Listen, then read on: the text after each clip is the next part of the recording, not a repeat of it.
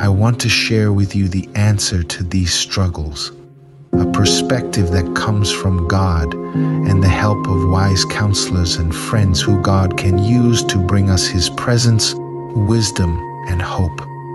In Psalm 46:1, we are reminded that God is our refuge and strength, an ever-present help in trouble. When the pressures of life begin to weigh us down, we have a refuge in God, a source of strength that is always available to us. He is our constant companion, ready to guide us through the storms and provide us with the peace that surpasses all understanding. In Philippians 4:6-7, we are encouraged not to be anxious about anything, but to present our requests to God with thanksgiving. We have the privilege to bring our burdens before Him, knowing that He cares